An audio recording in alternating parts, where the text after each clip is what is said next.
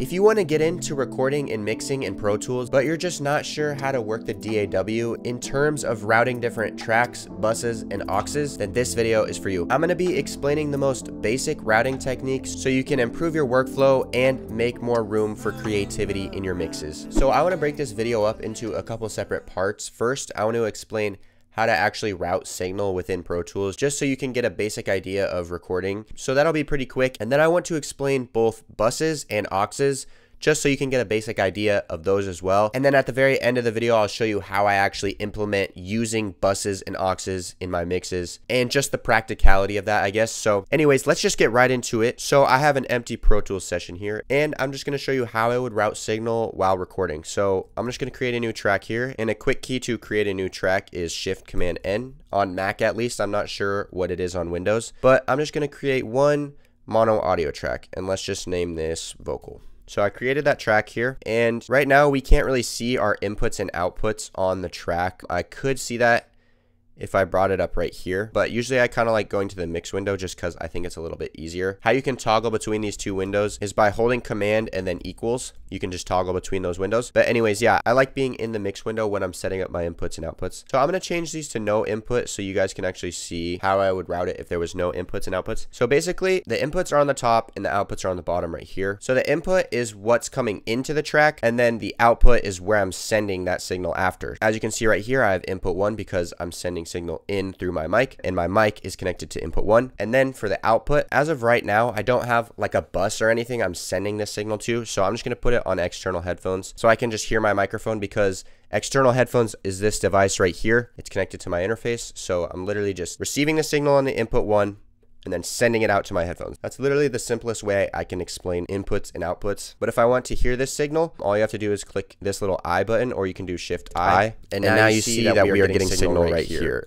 And you're probably hearing my voice twice. So I'm gonna turn that off because it's a little hard when there's a delay in my voice. But if you want to record, all you have to do is arm the track by clicking this red record button right here, and you're gonna be able to hear yourself as well. Or you can do Shift R to turn that on as well. So I can do Shift R, and then command space to actually start recording. So now the track is recording. As you can see right there, the signal's popping up, and then just space to stop. I'm going to turn this off because it's really distracting. And we just recorded our first take in Pro Tools. So now the track is recording. As you can see right there, the signal's popping up. So as you can see, routing signal to record is actually a lot easier than it seems, and you can record as many takes as you would like on this. And one last quick tip before we get into explaining buses and auxes is if you do Control / you can create a new playlist, and basically what this is going to do is it's going to create a new playlist on the same track. So you can do one take, and let's say you kind of like that take but you still want to get another one, you can create a new playlist and then do the exact same take on the same track. You don't have to create a whole new track to record another take. And if you click this little waveform thing right here, you can actually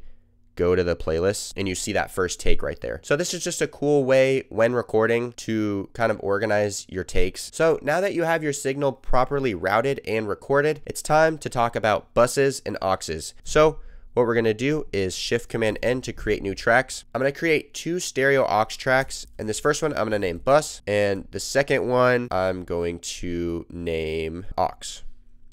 Now, the main difference between an aux track and just a normal audio track is that you never record to an aux track. As you can see on the left-hand side here, where the record and input monitoring buttons are on the audio track, we don't see those on either of the aux tracks. So we're never going to be recording to an aux track. Instead, it's always sending something to an aux track. And to go a little deeper on that, I want to actually explain what a bus is and what an aux is. So a bus is something that can be used to control multiple signals at once. So let's say I had like 4 layers of a vocal. I could send all 4 of those layers to that bus, and then that fader on that bus will allow me to control the level of all 4 of those vocals. And the inserts on the bus, or the plugins on the bus, would affect each one of those vocals as well. So it's kind of like a track you can use to group other tracks together, if that makes sense. An aux, on the other hand, or an aux send, is basically like an extra output. You're basically splitting and making a copy of the original signal, and you're sending that copy to a different track. So it's kind of like 2 versions of the same signal, and one of them is being sent to the aux track. So I guess the main difference between like a bus bus and an aux send that I'm trying to explain here is with a bus, you're affecting the entire signal, and with an aux send, you're only affecting a variable or part of the signal. It's going to make a lot more sense once I actually show you how to do it. So let's get into the routing of buses and aux sends. So I have a new session up here. It's just some vocals that I recorded for a song. Talk to me now, say so. As you can see, we have multiple layers of different things right here. And let's say I wanted to take these layers right here and put the exact same effects on all of them. What I used to do is I would literally put the inserts or plugins on each track, and it would just take up a lot of time and also burn a lot of CPU power. So what we can do is use a bus for that. So I'm going to create a new stereo aux track, and we're going to name this, let's just name it vocal mix, I guess. I don't know. So as you can see right here, we have the vocal mix bus. We're going to take the output of each of these tracks, and how you can send multiple tracks at once to one output is make sure you have the tracks highlighted and then hold shift option, click the output, go down to bus, and then bus 1 and 2. So now we have these 3 audio tracks right here with the vocals on them routed to bus 1 and 2. So that means we have to go over to our bus right here, go to the input section, because remember, input is what the track is receiving. Go to bus and bus 1 and 2. And now, as you can see, I grouped those 3 tracks on this single bus right here, and I can use this fader to control those 3. Talk to me now. That's something you can do. You can also, like I said before, put inserts or plugins. Let's say I wanted an EQ on here. I can add that, and this EQ is going to affect all of those vocals. Talk to me now, say something, talk to me now. Instead of having to put all those plugins on each of these tracks, we can just do it all here. So that's one of the most common uses of a bus that I use in my mixes. Now moving on to the aux send. A really common use for an aux send that I personally use is for putting reverb on a vocal. So again, what I'm going to do, shift command N to create a new track, and then we're going to make it an aux, and let's just name this aux reverb. So let's say we want to send just this vocal right here. Talk to me now. To the reverb. What I'm going to do on this reverb track right here is I'm going to set the input to a different bus. Now I'm going to rename this bus reverbs, just so we don't get mixed up with buses and aux sends. I'm still using a bus, but this one's different because we're going to be using these sends right here. So as you can see, I used bus 3 and 4 and I renamed it reverb. So now on the send of the lead vocal track, which is this one right here, we're going to click that, go to bus, and then as you can see right there, we rename that one reverb, and then this little fader window pops up, and this window is really going to help you understand what the difference is between a bus and a send. This, like I was saying before, is basically like the amount of signal that you're sending to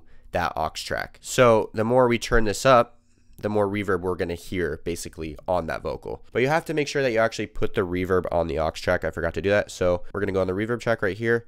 Go to inserts, click any reverb you like. Now that we have the reverb on the track, we can click on the send right here, and it's going to bring up that fader. Another cool trick I learned is you can hold command and click this little arrow, and it'll just bring it up in the channel strip, so you don't have to like open the send every time. You can just use this fader right here. But as you can hear, the more we turn this up, the more reverb we're going to hear. Talk to me now, say something, talk to me now, say something when I don't listen. I need you to tell me to stop. And that about wraps it up. So I hope this video helped you out. If it did, I would really appreciate a like and possibly a sub. But yeah, definitely more videos like this in the future, and I'll see you in the next one.